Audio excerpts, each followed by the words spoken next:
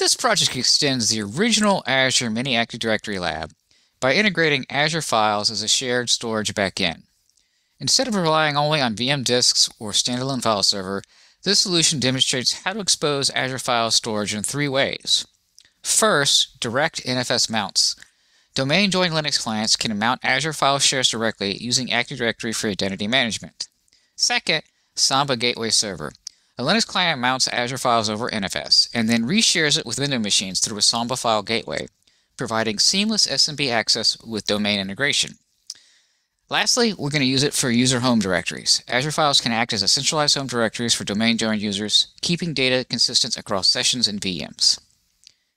This project focuses on Azure Files with NFS, providing fully managed POSIX-compliant file shares from the cloud. The backend is an Azure storage account, which provides durability, scalability, and enterprise-grade availability from the storage. While Azure Files support both SMB and NFS within the same storage account, a single Azure file share cannot be accessed by both protocols. You have to choose the protocol per share. In other words, there is no multi-protocol support built into Azure Files. Because of this, we deploy a Linux Samba Gateway.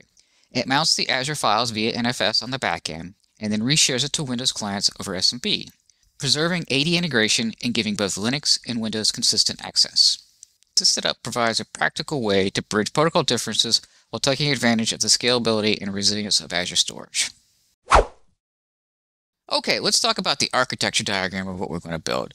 We're building in the US Central region, and the first thing we do is we provision the virtual network, or a VNet.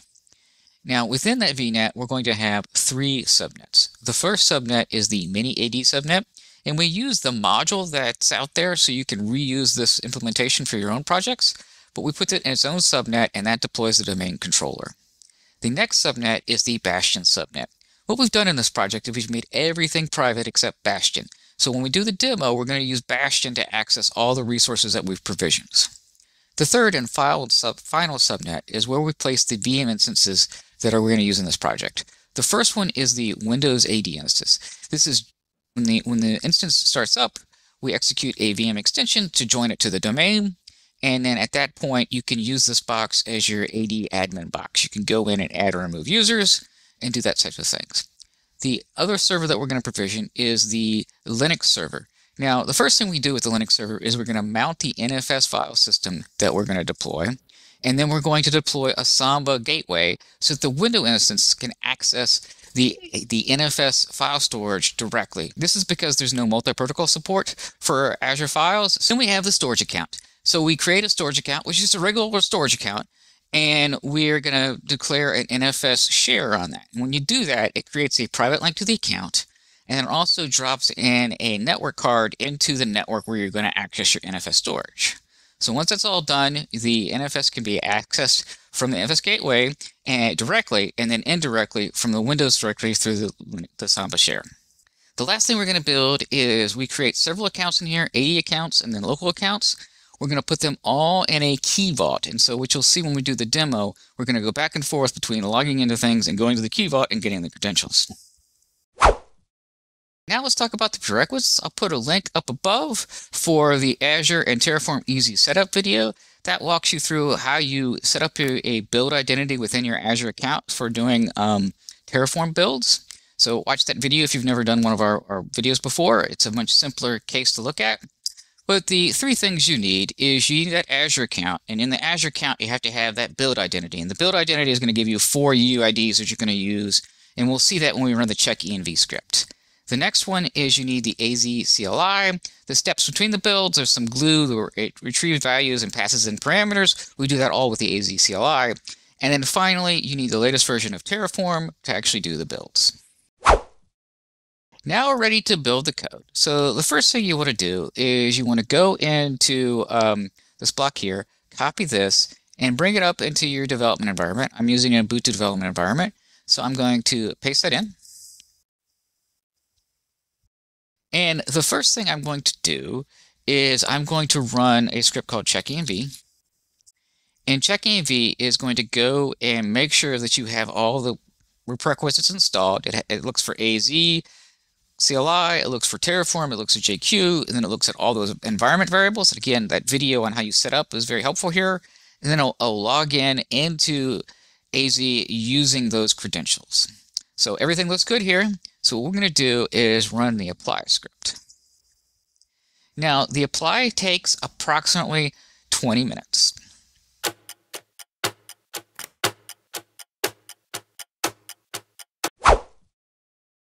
Build has completed. So now what we want to do is bring up the Azure console and let's take a look at what got built. Okay, so the first thing you want to do is go to resource groups.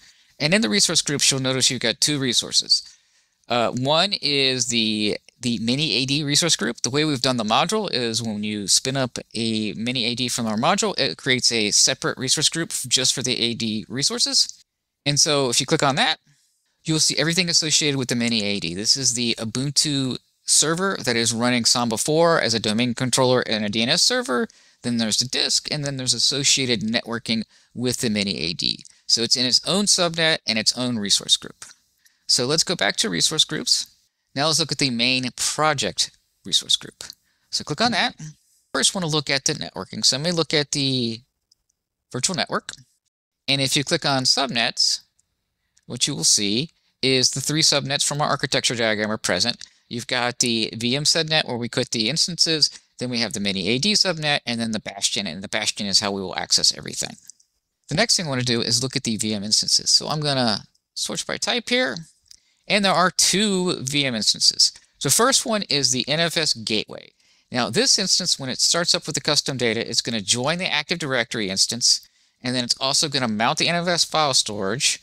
And then the last thing it's going to do is it's going to spin up a Samba file server so that the /NFS file system will be exposed to the Windows clients if they need it. And so that's what this server does. It mounts the NFS and acts as a gateway with Samba. The next instance is the Windows instance. The Windows instance is the instance you would log in with your Active Directory credentials to manage users, and it's also will log in to show the shared file system mounted through the Samba gateway. So we'll modify some files on the Linux side and then show how they're presented on the Windows side by logging in. The next thing we'll talk about is the NFS storage account. And if you click on file shares, you'll see the NFS file system has been provisioned into the storage account. So that's the first thing you need to do when you do an NFS file system. The next thing you need to do is go back to the project account. You've got to configure a private endpoint to the storage account. And after you provision the private endpoint to the storage account, you need to also drop in a network card, which will allow clients to connect to this private IP address and access that storage account over the NFS protocol. So there's a couple steps. You got to provision the NFS storage account. You need to do the private endpoint, and then you have to drop a network card in to make sure that the clients can access the data.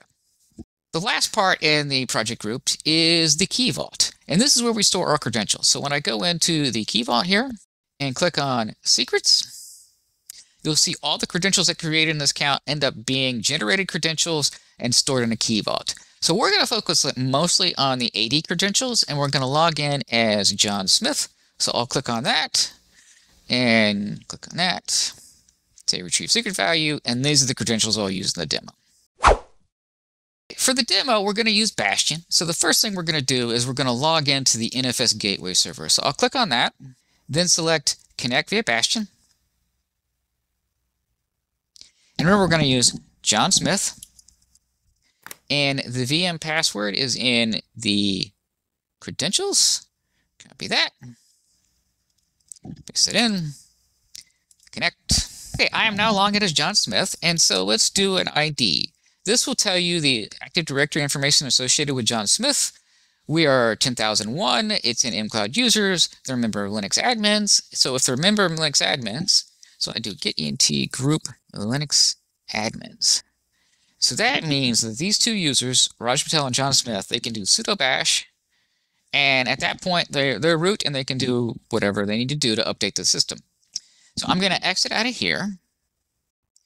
And so I'm going to do df.h. You're going to see NFS/NFS is mounted to the storage account. And then we also use NFS storage account for the home directories. So let's go to our home directory and let's do nano hello world.txt.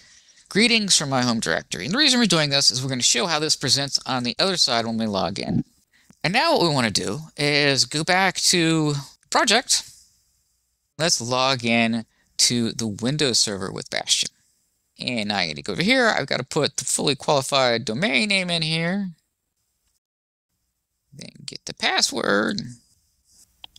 I've logged in as John Smith. I go in here and I can see using the AD users and groups snap-in, see all the users and group associated with this domain. So if I go in here and click on users, search by sample, you'll see we've got all those users that we created in the build scripts.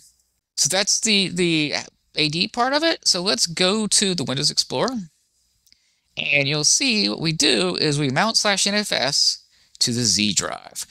So we've been at home and we are John Smith and we can see hello world. So that file that I did on the Linux side is now presented to me on the Windows side. So let's go the other direction. Okay, so what I want to do is I'm just going to pick this Windows media player. I'm going to copy this right here and I'm going to go back to my Z drive and go to my home directory and go to John Smith again.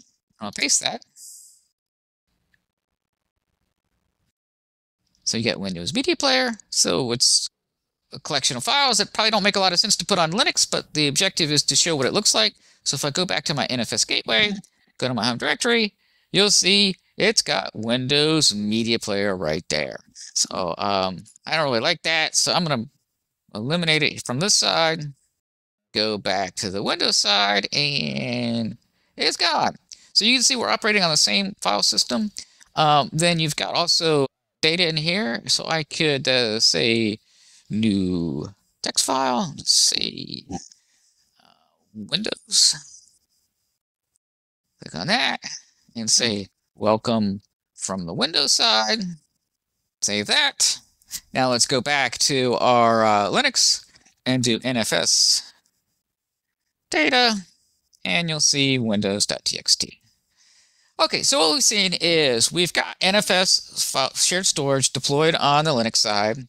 It's presenting on the Windows side using the Samba Gateway. I can modify files on either side. They show up correctly. I didn't really get into it, but it also shows that it's the right users. So if I go back into here and say properties, you're going to see the right users displayed. So it's managing the identity with Active Directory, it's NFS, and it's shared via a Samba share.